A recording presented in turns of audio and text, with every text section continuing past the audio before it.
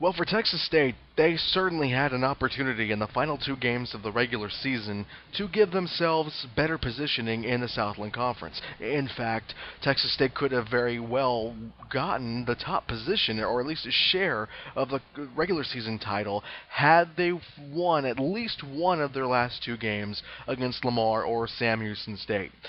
Unfortunately for Texas State, neither happened. Texas State lost both games, both of which were on the road in very tough environments, in Beaumont against Lamar and then in Huntsville against Sam Houston State. Let's kind of talk about a little bit about Lamar first and what happened in that ball game. Texas State fell behind by 20 plus points in the second half at one point. They rallied, they came back to it within 4 points at 101-97 with about 2 minutes to go in the ball game, but they just couldn't quite make enough shots at the end of it to at least give themselves an opportunity to either tie the ball game up or get the lead. Lamar winning that one 113-102, the final score. Lamar finishing their season this year at 13-16, 7-8 in the Southland Conference. They're not making the tournament. It was a huge win for them because of that fact. The fact that they're not making the tournament after this ball game, the fact that Lamar beat Texas State so well. They played well in this ball game, the Cardinals of Lamar did. Mike James and Brandon Davis combined for 52 points on the evening for Lamar, a little bit less than half of the points scored by the Cardinals. For Texas State, though, once again, I guess, you look at the previous week where we talked about Texas State and what happened with them when they lost their last ball game. When they defeated UTSA. They won by 2, but they had a lot of struggles. Against Lamar, the same way. They struggled. They just couldn't come up in the clutch. And unfortunately, unlike UTSA, they just couldn't pull out the victory in that ball game. For the Bobcats, they were led by their leading scorer, Tony Bishop, who scored 27 points in the ball game, leading the Bobcats, and he also he also led rebounding for Texas State with 12 rebounds in the ball game. But unfortunately for Texas State, they just tried to attempt too many three-pointers in this ball game. So they were 6 of 22, 6 for 22 for 27% beyond the arc. From the field, they were 49%. They weren't that bad, but from a three-point arc, they were 27%, just way too many threes taken by Texas State, and threes that were not successful. That leads to a lot of missed opportunities, a lot of one-and-done type of opportunities on the offensive side of the floor for the Bobcats. Compared against Lamar, who was hitting all their shots, they shot 51% from the field and 48% from three-point line. It's easy to see why Texas State fell in this ballgame.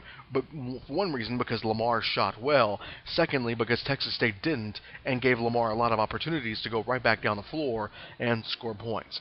So for Texas State, that was a tough loss for them. They just couldn't. It was a tough loss for them losing to Lamar. They fell to 15-14 and 10-5 in Southland Conference play. 3 days later, on March 5th, they played against Sam Houston State in Huntsville. But like Lamar, it just wasn't a good game for Texas State. The Bobcats fell 68-52. Texas State once again falling behind, but unlike the Lamar game, the Bobcats did not make a recovery. They didn't make that comeback that they've been so accustomed to this year, and they fell apart in the second half. Sam Houston State played very well in this ball game. They shot from the field 41% and 36% from beyond the arc. They shot very well, led by their leading scorer, Lance Pevahouse, who scored 25 points in the ball game, leading all scorers on the night. For the Texas State Bobcats, they were not led by Tony Bishop in this ballgame at all. In fact, it was Ryan White who scored 15 points and had 10 rebounds in the ballgame. Tony Bishop got 14 points, but he was non-existent from the board. So credit Sam Houston State for keeping him away from the backboard and keeping him away from any significant rebounds. The thing is, though, Texas State in this ballgame shot poorly. from everywhere in the field. They were 32% from the field in this ball game against Sam Houston State, and they were 23% from beyond the arc. Once again, like the Lamar game, they tried to make too many threes. They attempted too many threes. They were missing, and Sam Houston State had the opportunity to go right back down the floor and score quickly. Texas State cannot have that happen if they want to succeed later on in the tournament, and we'll get to that in a second. But once again, Texas State fell behind, but this time they could not make a comeback. So, for the Bobcats, their regular season ends with a 2-game losing streak, and now the record stands at 15-15 overall. They are 500. They are a 500 ball club, and they are in conference play. They're 10-6 in the Southland Conference.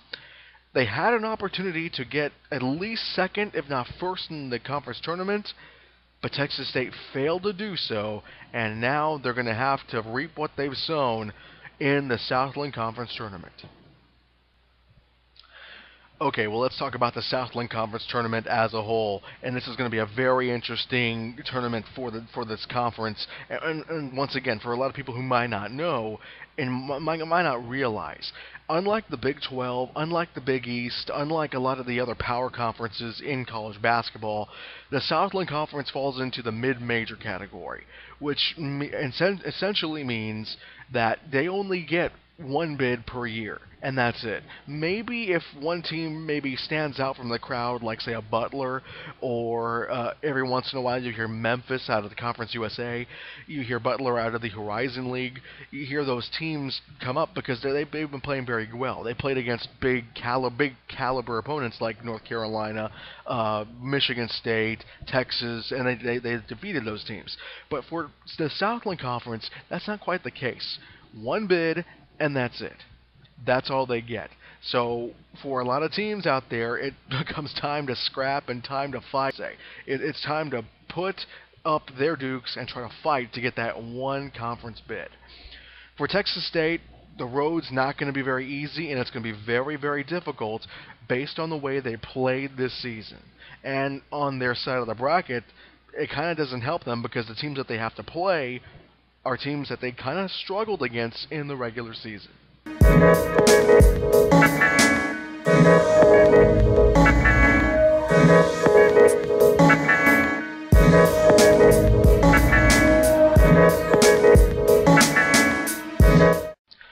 For the Bobcats in the Southland Conference tournament, it all starts with the other 8 teams in the tournament on Wednesday the 9th. It all starts for everyone, and for Texas State, it's going to start off against Southeastern Louisiana, 8:30 in the Leonard E. Merrill Center in Katy, Texas. A neutral side game for everybody.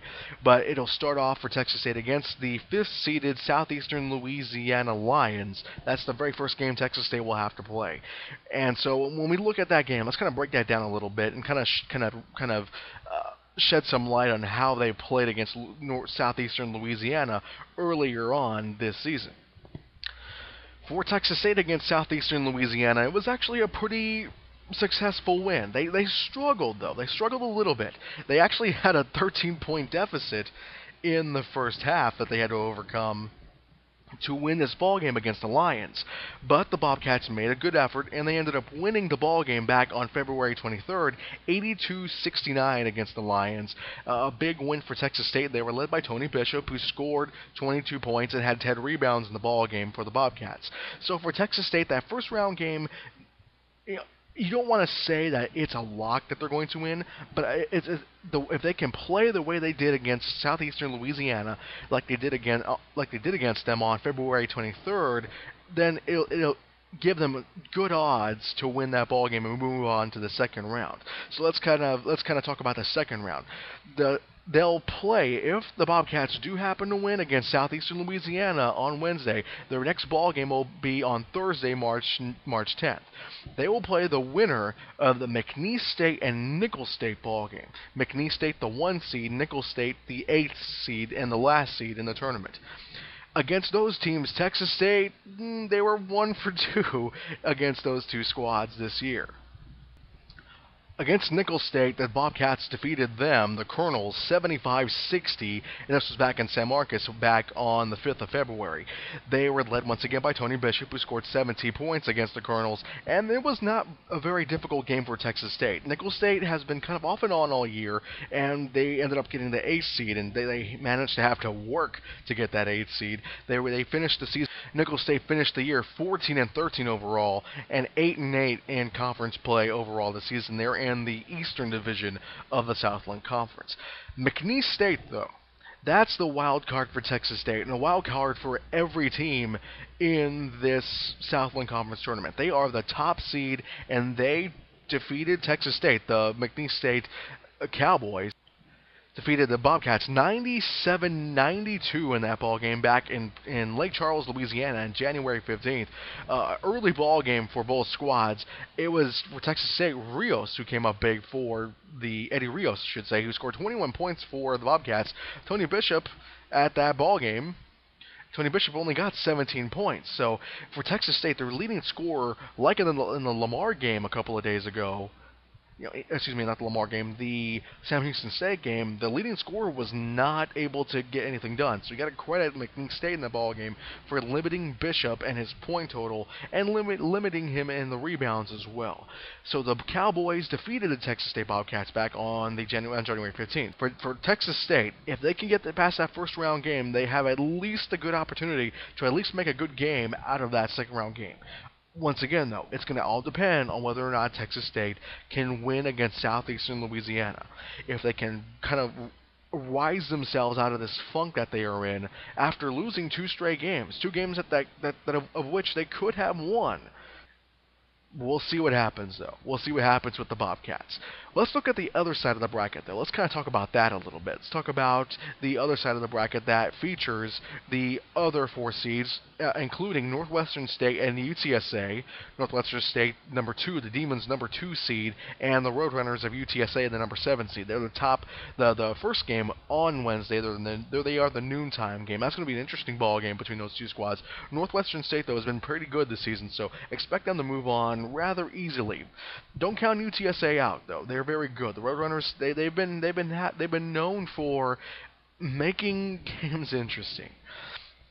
The other game, though, Sam Houston State going up against Stephen F. Austin will be the marquee game of this conference tournament this year. They are the 2:30 game on Wednesday. The 3rd seed Bearcats of Sam Houston State and the 6th seeded Lumberjacks of Stephen F. Austin. That's going to be a big game because these are the last 2 Southland Conference champions from the previous 2 years. Last year it was Sam Houston State winning, and the year previous it was Stephen F. Austin.